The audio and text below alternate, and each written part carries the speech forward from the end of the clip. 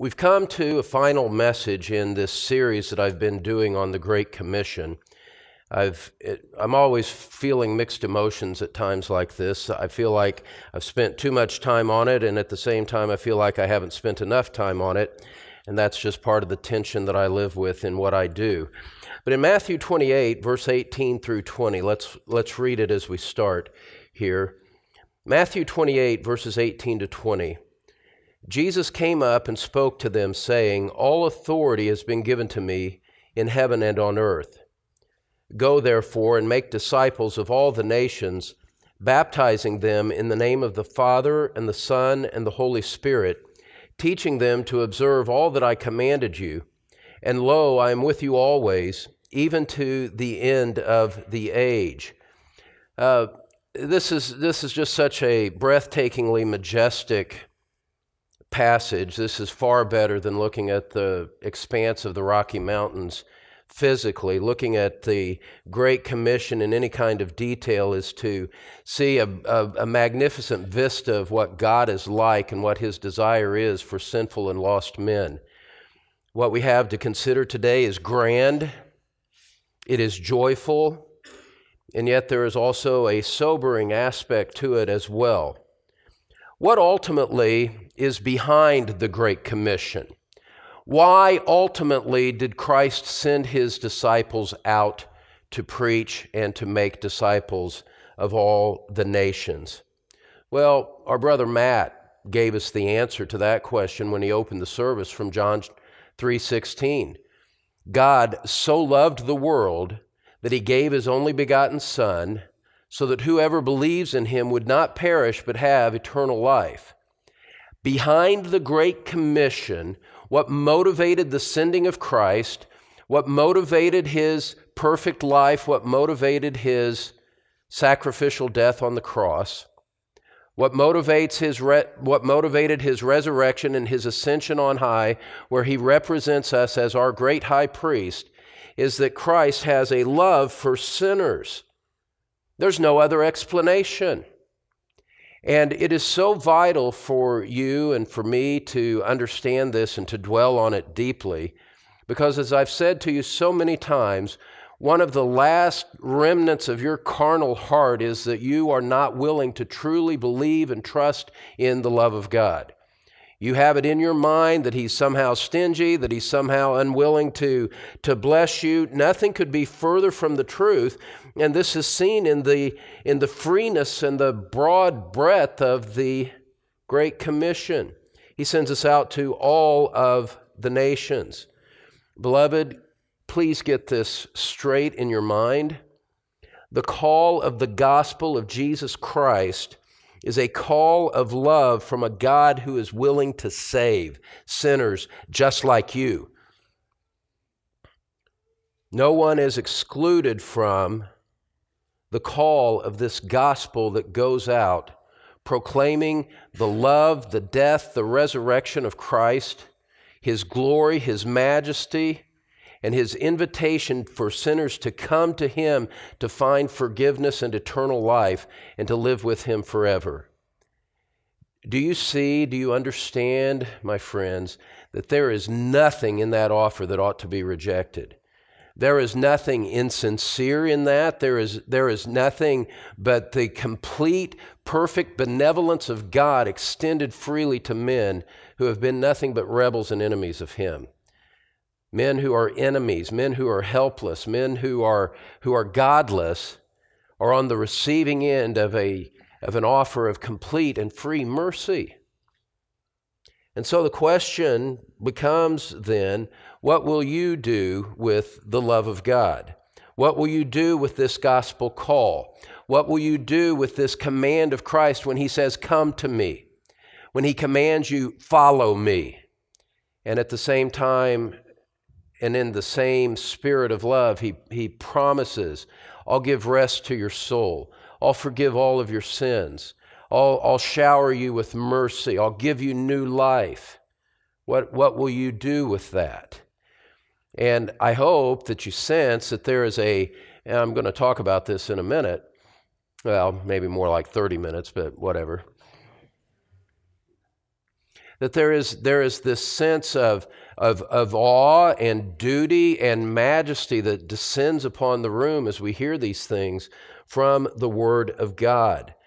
And so I just want to draw out two final points from this passage. And the first one is the display of God's love. The Great Commission is a display of God's love.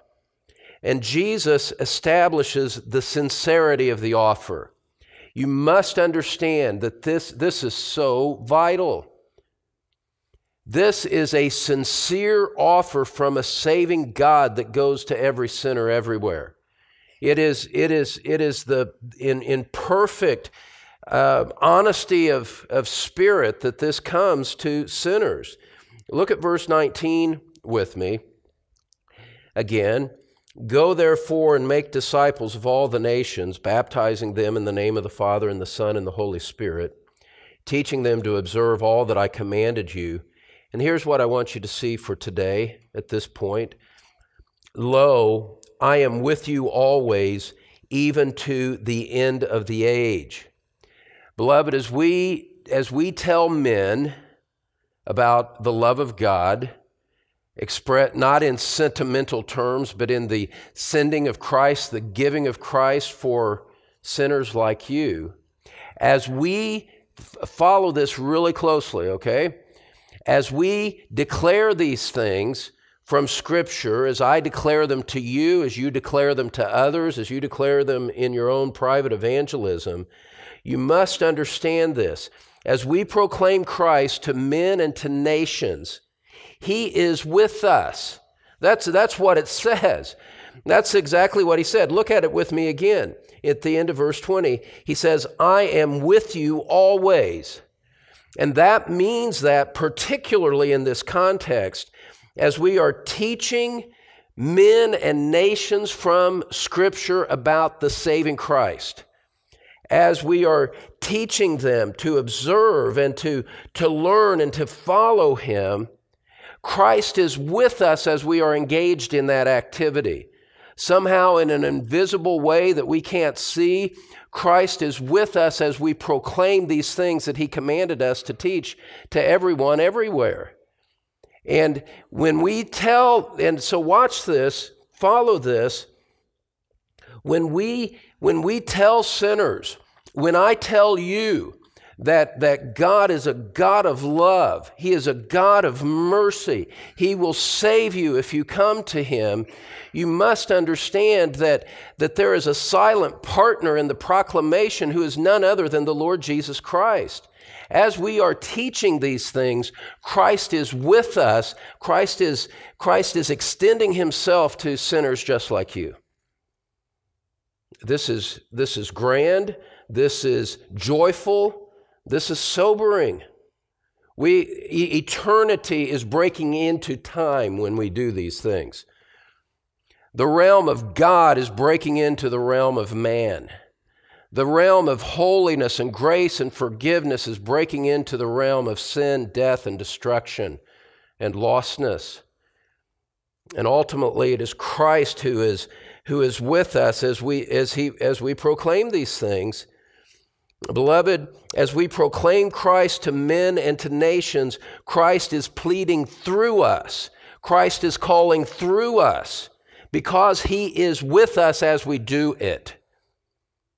And so there is a majesty to the proclamation of the gospel. There is a majesty to Bible teaching, that serious Bible teaching, true Bible teaching that is magnificent in its implications. We are not talking about this foolish Super Bowl of preaching that other people are doing on this day that turns it into a mockery, turns it into a form of entertainment in a carnal way, handling the Word of God like that. That's not what we're doing, and that's not what we're talking about. We're talking about Christ being with us in an earnest, sincere proclamation of the gospel that pleads with sinners just like you to come to Him for saving faith and for salvation. And because He is with us, It's an indication that Christ cares for sinners. He is with us as we do this. He is manifesting his care for sinners by his personal presence mediated by the Holy Spirit. It's majestic. It's wonderful. You could never preach on these things enough. And we know that his presence is one of love as he does this, as he extends himself to you, because 1 John 4:7 and 8 says that God is love. That love is one of the perfections of his character, that all that he does is done in love. There is no bifurcation of his character. God has a benevolent character. His presence is desirable. He intends good for sinners who hear the gospel. And you can see this in the ministry of Christ himself. You get a sense as you look at his earthly ministry, as he ministered in his physical presence, you get a sense of his compassion that he manifests in the proclamation of the gospel now through his human agents. Look at Matthew chapter 9, verse 36. Matthew chapter 9, verse 36. You'll have to forgive me as I nurse my voice through this hour. Matthew chapter 9, verse 36. We'll start in verse 35. Jesus was going through all the cities and villages, teaching in their synagogues and proclaiming the gospel of the kingdom and healing every kind of disease and every kind of sickness. Jesus was this great evangelist going throughout the countryside there, doing in his physical presence what he would later command his disciples to do through all the nations. He doesn't send us out to do that which he didn't do first. And what was his attitude? What was his perception? What was in his heart as he did that? Look at verse 36. Seeing the people, he felt compassion for them because they were distressed and dispirited like sheep without a shepherd. And he said to his disciples, the harvest is plentiful, but the workers are few. Therefore, beseech the Lord of the harvest to send out workers into his harvest. He's conducting this ministry, and he's looking out on people that are hearing him. And what's in his heart is this deep sense of compassion and mercy, because he realized the distressed and dispirited condition that the people who were listening to him were in. Oh, the love of Christ, the compassion of Christ, the majesty of Christ. This is not the matter of sentiment, although it ought to move our hearts to feelings of love and praise and gratitude and adoration to Jesus Christ. It ought to have that effect on our heart, but it's not simply about our feelings. This is what Christ is really like. And you go into other Gospels and you look in Luke chapter 13. Luke chapter 13, what we're doing here is we're showing the love of God displayed in the proclamation of the gospel, the good news. In Luke chapter 13, verse 34, he pleads with unrepentant Jerusalem. He pleads with them. And he reveals, watch this, he reveals what's in his heart as he preaches to them. He says, "Oh, Jerusalem, Jerusalem, the city that kills the prophets and stones those sent to her. How often I wanted to gather your children together, just as a hen gathers her brood under her wings, and you would not have it." The whole point there is that Christ was willing to save, but they would not have it. They rejected the one who was manifesting compassion to them in his preaching. There is no excuse for this. And there would be judgment as a result of it. Verse 35, "Behold, your house is left to you desolate. I say to you, you will not see me until the time comes when you say, blessed is he who comes in the name of the Lord. Look at Luke chapter 19, verses 41 and 42.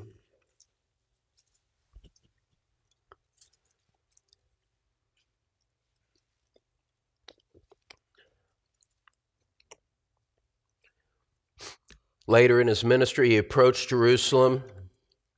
He saw the city, and he wept over it. He cried. He sobbed. He knew that they were unrepentant, and they were foolishly, hard-heartedly rejecting him. In verse 42, as he wept, he said, if you had known in this day, even you, the things which make for peace, but now they've been hidden from your eyes. Judgment is coming because you've rejected the opportunity that was given to you. And so you see this display of the love of God. And this manifestation of the compassion of Christ was simply an extension of prior revelation that had been given in the Old Testament. The prophet Ezekiel says this in chapter 33, verse 11. You don't need to turn there. You can look it up later. In Ezekiel chapter 33, verse 11, it says this, as I live, declares the Lord God, I take no pleasure in the death of the wicked, but rather that the wicked turn from his way and live. Turn back from your evil ways. Why then will you die, O house of Israel? You see, beloved, that the earnestness of God, the earnestness of Christ in the proclamation of repentance for the forgiveness of sins comes from a sincerity in God's heart. On Tuesday, this past Tuesday, we saw the love that should attend, the human love that should attend our personal evangelism. We went through that and saw how Scripture manifests Christians grieving for the lost, praying for the lost, pleading for the lost, commanding the lost, and other aspects of it. But beloved, we do that only, we do that in a this is going to come out wrong, so why say it that way? Well, it's because it's what's in my mind, I guess. Our proclamation of the gospel is derivative of the attitude of God in the gospel. You know, it's not that we're pleading and loving and generous in our proclamation of the gospel, but God's not like that. God is like that, and in a secondary sense, in a derivative sense from the work of God in our hearts, that's what we're supposed to be like in evangelism as well. But our evangelism, as we saw from Tuesday nights, it's really important to be here Tuesday nights, I'll just say that. But our evangelism is simply a manifestation of the attitude of God towards sinners in the proclamation of the gospel. And so, in 2 Corinthians chapter 5, verse 20, look at this because this makes the point perfectly. I would have done better to skip the past 3 minutes and just go straight to this text. 2 Corinthians chapter 5, verse 20. This really needs to sink into our hearts and our thinking about God and about the gospel. Verse 20, therefore we are ambassadors for Christ. We speak on his behalf. And look at how Paul describes it. He says it's as though God were making an appeal through us. God is speaking through us to you as we preach the gospel, Paul says. And God makes an appeal, and Paul says, we beg you on behalf of Christ, be reconciled to God. And so God himself is appealing to the lost in the proclamation of the gospel. God himself is making this call upon sinners. This is a matter of urgent and earnest priority. We preach on behalf of Christ, not for our own sake. In one sense, not even for your sake. We preach on Christ's behalf because He commanded us in Matthew 28 to go out and do this. He commands in John 21 that His disciples would feed His sheep and tend His lambs. There is this unspeakably broad, great compassion of God that is gushing forth through the preaching of the gospel towards sinners. And in the language of, you use that gushing metaphor, in the language of Isaiah 55, verse 1, He says, "Come and drink freely from the waters of life." And so, beloved, understand this: the God of love is willing to save. And if you're here today, you've never turned to Christ, you've never repented of sin and embraced Him as your Lord and Savior, I want to tell you that God is willing to save you today. There is nothing on God's side that is standing between you and eternal life. The God of love is willing to save. Let no man contradict that fact. Now, that's not without its difficulties as we read Scripture in its totality. Someone might well ask, I would want the question to be sincere, but what about the doctrine of election? That God has chosen who would be saved before the foundation of the world.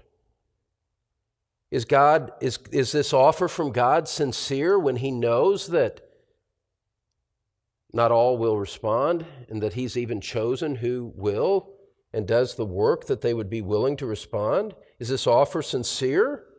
Or was Christ simply crying crocodile tears over Jerusalem? Crocodile tears being an insincere display of emotion, that He knew what was going to happen, and so how could it ever be sincere that He was actually weeping over Jerusalem? Well, I'm going to comment on that difficulty. It's one of the most difficult issues in theology, in my opinion. I'll comment on it briefly, but we need some context first. Scripture says that the greatness of God is unsearchable. Psalm 145, verse 3. His ways are not our ways. His thoughts are not our thoughts. Isaiah 55. His ways and His mind far transcend anything that we are able to understand as sinful, created, finite beings. How are we to understand the fullness of the infinite, holy mind of God? We have to approach this with humility, not with an accusatory spirit against God that says, I question your sincerity here. There's another aspect of it. In Deuteronomy chapter 29, verse 29, it says, the secret things belong to the Lord our God, but the things revealed belong to us and to our sons forever, that we may observe all the words of this law. God has secret things that He has chosen in His sovereign prerogative not to reveal and to make known to us. And that is perfectly okay. That is absolutely within His prerogative. He can choose what He reveals. He is complete in Himself. He is under no obligation to make any revelation to men whatsoever. But He's made a fullness of revelation to us that is sufficient for everything that we need for life and godliness. Everything that is necessary for a sinner to be saved is revealed in the Scriptures. But that doesn't mean that there are other things that He didn't reveal to us. And here's the point, beloved. When you and I come to questions like this, it is very important for us to adopt the posture of Moses when he was at the burning bush. He took off his shoes. He said, this is holy ground. I'm seeing a revelation, a manifestation of God here. Let me take off my shoes in a manifestation of humility as I explore this. God's holy ways are beyond our limited ability to understand, and He has not made known to us all the secrets of His counsel. This is Theology 101, what we're saying right now. But to address the difficult question, how do you reconcile the doctrine of election with a sincere offer of the gospel? Well, God's love sincerely extends even to sinners that he knows that he will ultimately condemn. He knows that. But it does not mitigate against the sincerity of the offer of the gospel. That is the teaching of Scripture. We believe it and we teach it even if we cannot fully reconcile it all in the contours of our limited minds. What you need to see, beloved, is this, is that these things may perplex us. These things may be very difficult for us to understand and get our mind around, but the problem is not in God. The problem is in the limit of your finite mind. It's not a problem in the mind of God. He is sovereign to save some, and he lovingly offers Christ to all. That is the teaching of Scripture. We believe both sides of that, even when we acknowledge that we can't fully explain how those two things are reconciled. God is sincere and compassionate as he offers mercy to people that he knows will reject it. Now, let me give you a very faint illustration, actually a triad of faint illustrations, because the challenge theologically here is God sincere in an offer that he knows is being rejected? Is he sincere in an offer where he has preordained who would receive it? This is not a good illustration, but it helps, but I think it helps a little bit anyway to give us a little bit of insight to it. I'm going to give you 3 examples all saying the same thing, okay? Bear with me again.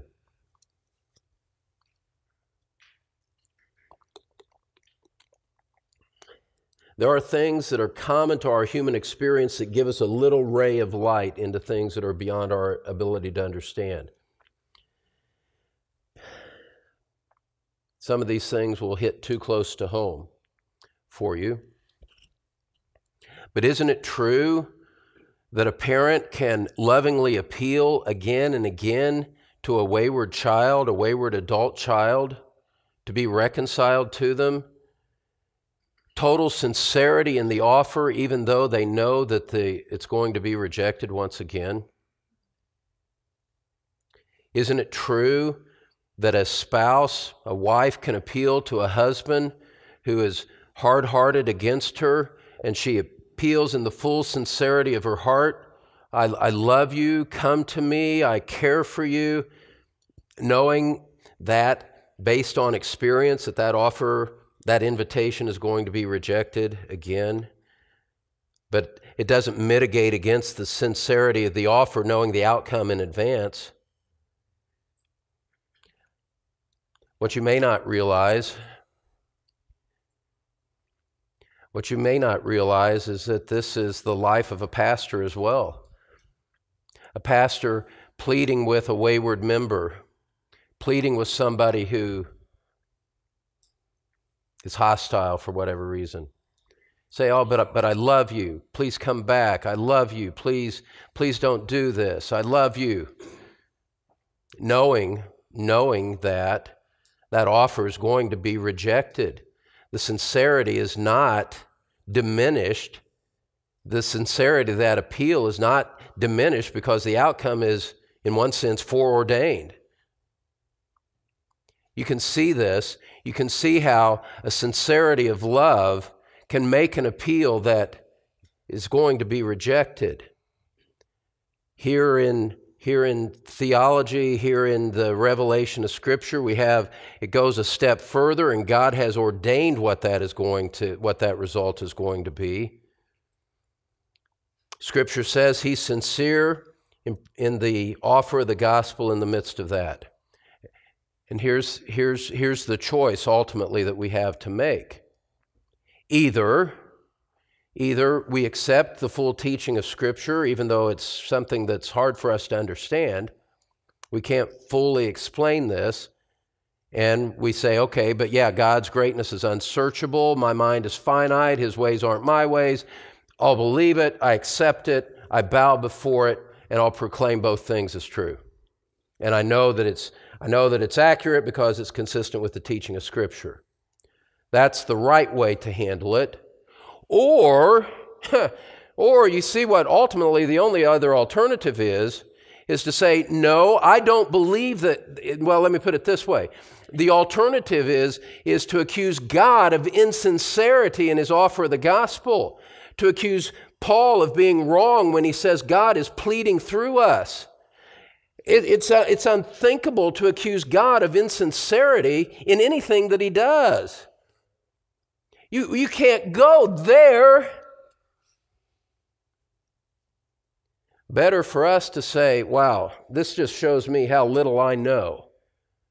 And I honor the greatness of God, rather than to accuse Scripture, to accuse God, to accuse Christ of an insincerity in the proclamation of the gospel, the eternal gospel, which alone can save men from their sin. God is sincere when he offers Christ to you. Christ is sincere when he calls you to him. And as we've seen in past weeks, the only reason, the only barrier that what keeps men from coming is their own sin and their own love for rebellion rather than anything on God's part. God is sincere. The problem when men don't come, it's because they don't want to come. Jesus says they refuse to come because they don't want their sin to be exposed. John chapter 3. And so we see the display of the love of God in an undeniable way in the proclamation of the gospel. Question then becomes, what shall a sinner do with this love? You here that have not bowed the knee to Christ, what will you do with this offer of Christ that is made to you even today? Some of you made again and again. What will you do with this love? Well, that brings us to our second point for today, and you could call it the duty of man's faith. The duty of man's faith. And as we explore this from Scripture, it will vindicate indirectly the sincerity of the gospel offer because there are consequences to a refusal. And so Jesus establishes in Matthew 28 the basis upon which men should come to him. Jesus establishes the basis upon which men should come to him in Matthew 28. Go back to it with me in verse 20. Matthew 28, verse 20.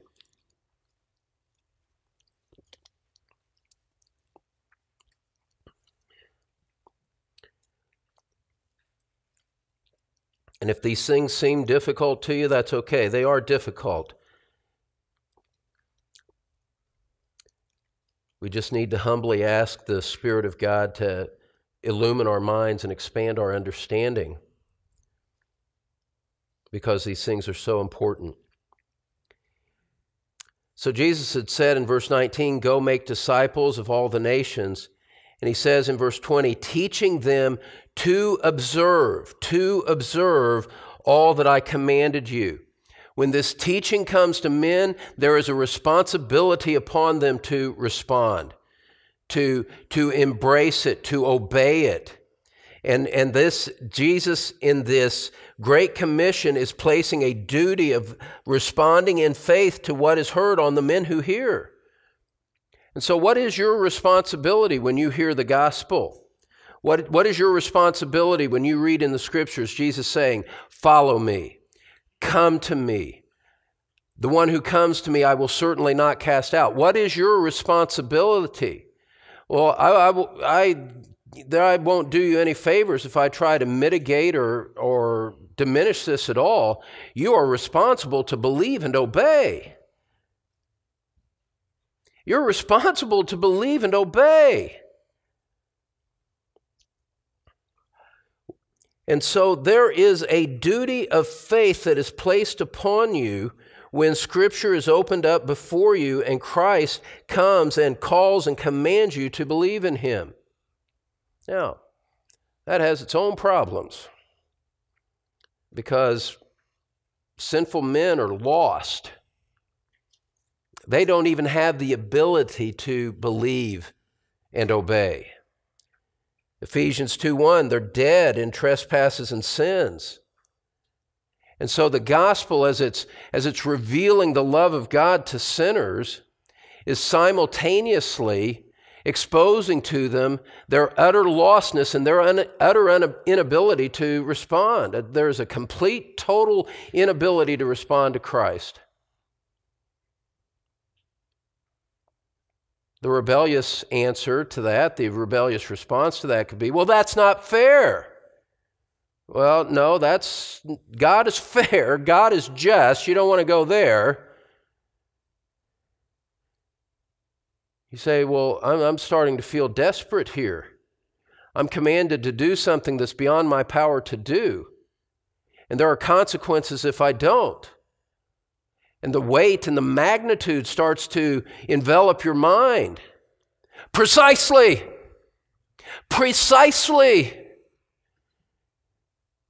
That condition of spirit, that conviction of your lostness, of your sinfulness, of your inability, is designed to make you despair of anything in yourself so that you would flee to Christ and ask Him and cry out to Him for mercy.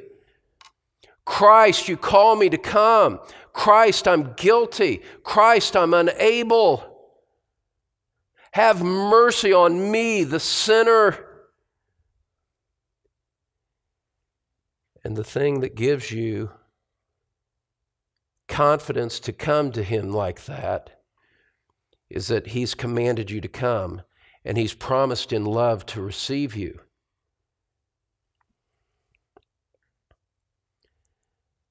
And so, while we need the Holy Spirit to impart life-giving power to awaken us and to raise us from our spiritual death, we need help from above. And that's what Jesus said. You must be born again. You must be born from above. John chapter 3, verse 7. Now, some men believe, and I would say it's probably the common perspective, the common attitude among the Christian church. Some men think that a man cannot be responsible to believe and responsible to repent if he's not able to do so. Well, Scripture doesn't see it that way. You are responsible even in your inability. You see, faith in Christ is a duty, and you must understand this. It is a sin not to believe in Christ. It is a sin not to repent and believe in Him. It is a sin not to submit and to call out to Him for salvation. And to say it is a sin is to say it is a moral culpability for which there will be an account. Look at John, the Gospel of John, chapter 16.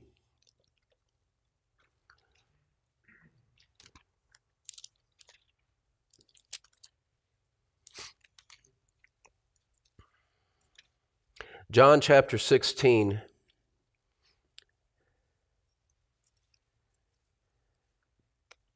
verse 5.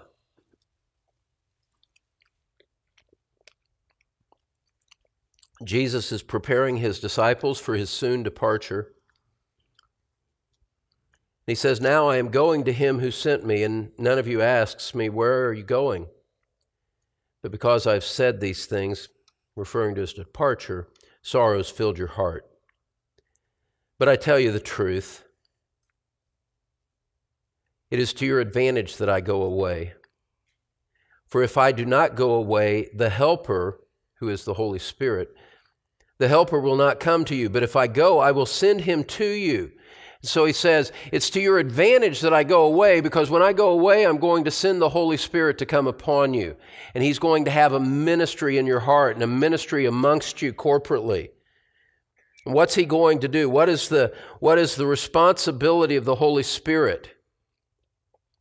Jesus says, He, when He comes, will convict the world concerning sin and righteousness and judgment. The Spirit will have a work of attending the preaching of the gospel to produce certain effects in the hearts of men. And first on the list of this convicting work of the Holy Spirit, Jesus says, concerning sin, because they do not believe in me. He says the Holy Spirit is going to convict men of the fact that it is sinful not to believe in me. There is no reason to refuse Christ.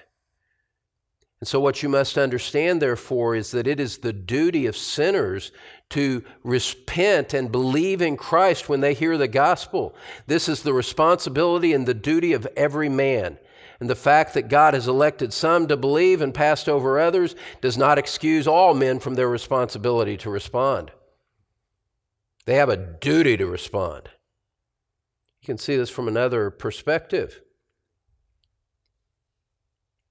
How serious a sin is it for you to be rejecting Christ here this morning? It is such a grievous sin that Scripture says it will receive the most severe punishment. Look at Hebrews chapter 10. Hebrews chapter 10.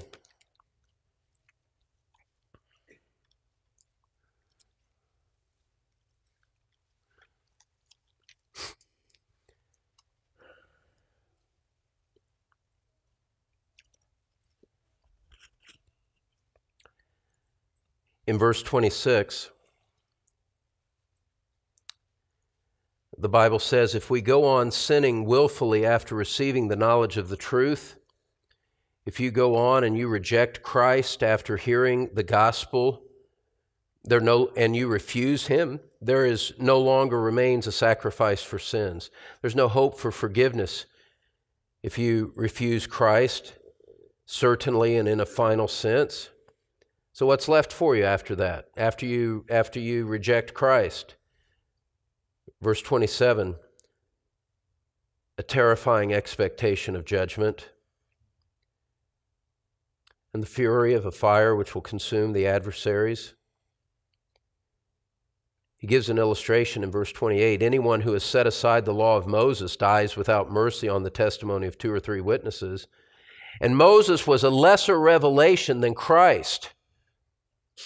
That was a dispensation in shadows and types. Now we're here in the fullness of light, and Christ is proclaimed to you. And so if the lesser revelation, so to speak, results in death without mercy, verse 29, this is unavoidable. This is obvious as the nose on your face. Verse 29, how much severer punishment do you think he will deserve who has trampled underfoot the Son of God and has regarded as unclean the blood of the covenant by which he was sanctified and has insulted the Spirit of grace? You are insulting the triune God with your rejection of Christ. And you have refused the very thing that is offered to you in mercy. How, my friend, do you think that you will ever escape the judgment of God when He has come in love and offered you Christ? He said, I won't have Him.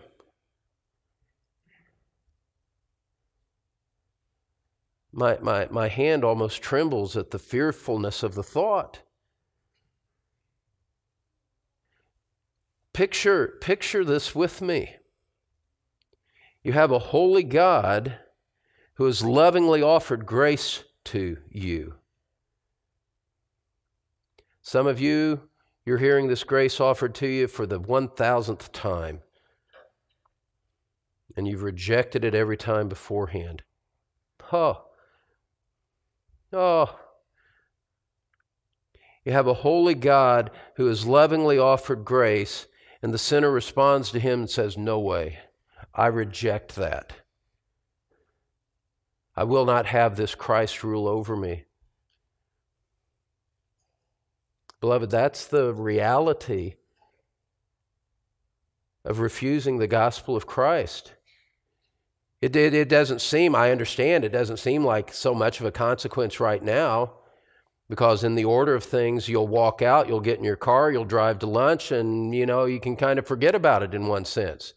But that's your human delusion. That's not the perspective of God on it at all. God looks at this and says, this is a matter of most holy justice and most holy consideration. I have offered to you, God says, so to speak. God says, He has offered Christ to you. And you say, no.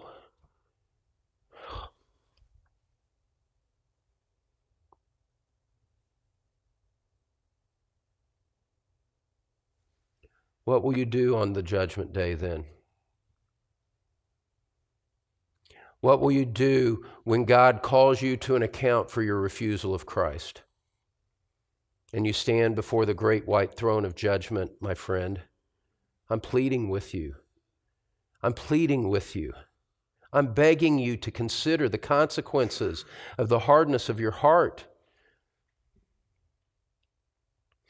You will stand before Christ in a great throne judgment, and no longer will He be presented to you as one offering mercy who can save you and in love. You'll be before Him as a judge. Having rejected Him as a Savior, you'll face Him as a judge, and the consequences of that are eternal and they are unspeakably great. It frightens me for your soul.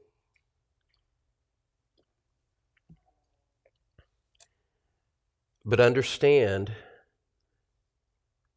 God does not trifle with the gospel. I guess that's what I would want you to see and understand. This is no trifling matter. You may not take it seriously, but God does. Christ does. I mean, how serious did Christ take it? How earnest was He? Look at the cross. Look at His nail-scarred hands. Look at His nail-scarred feet. See Him bleeding and dying for sinners just like you. He's earnest. The insincerity's on your part, not His.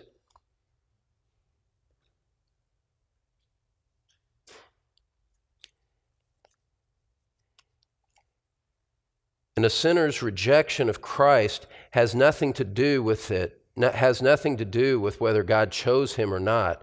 He is rejecting Christ entirely for his own reasons. He is uninfluenced by God. God is not forcing him to reject. I alluded to it earlier. Turn to John chapter 3, verse 18.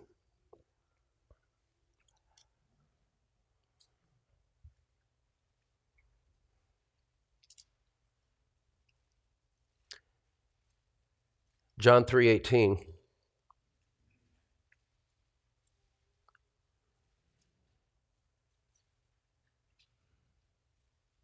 He who believes in him is not judged. He who does not believe has been judged already because he has not believed in the name of the only begotten Son of God.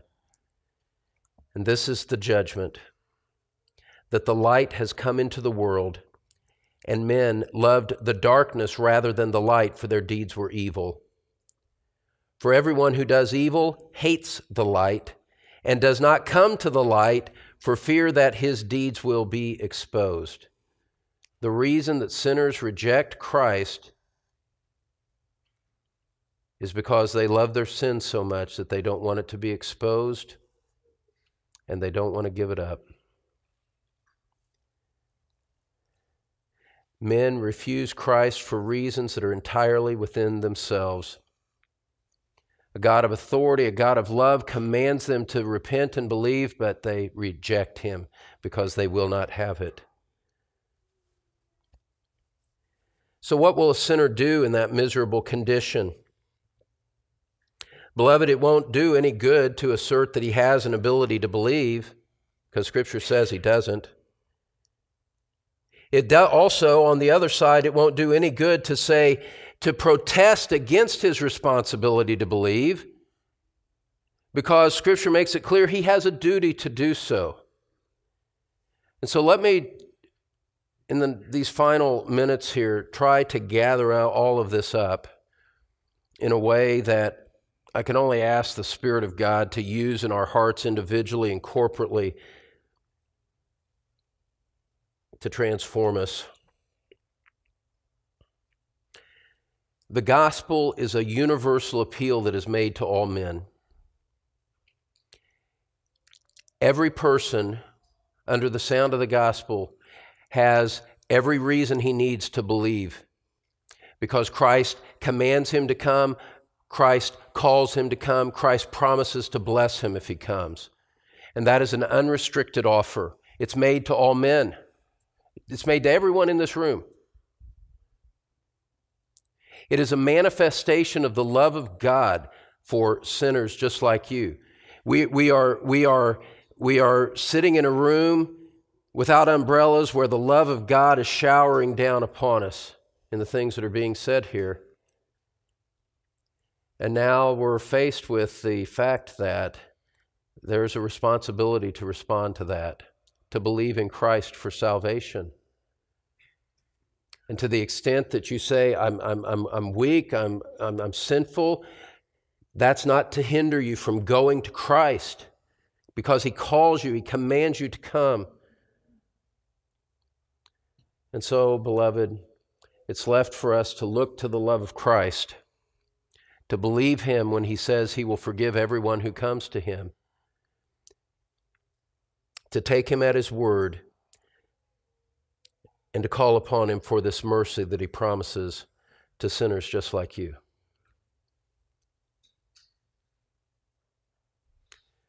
For those of us in Christ and for us corporately as a church, this liberates us and informs us and motivates us to be those who seek out spiritual conversations every opportunity we get. And to have in our minds and our understanding that if God opens a door for the gospel, that he's going to be pleading through you to the one with whom you speak. It's great, it's gracious, it's the gospel of Christ. What will you do with it? Let's pray together.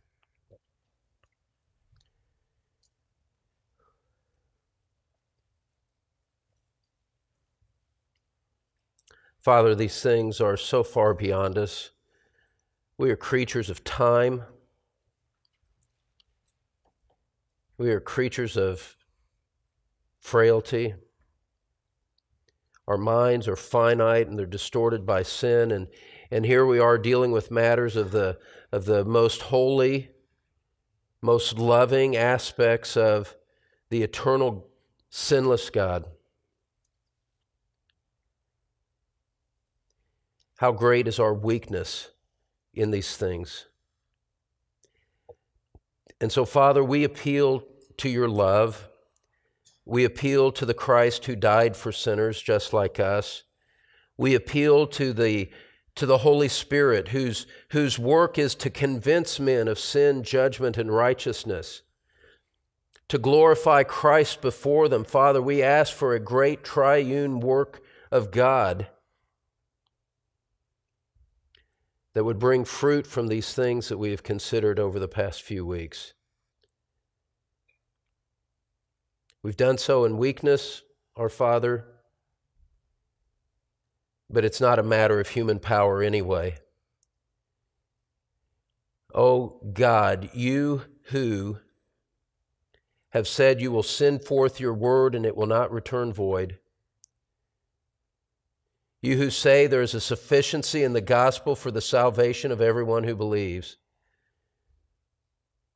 Father, work in the hearts of dead sinners and work in the hearts of your people that we might be aflame with love for you and that you might renew us in our ability, our desire, our opportunities to proclaim Christ. For Father, we know this is the pearl of great price. This is the most wonderful thing in the universe.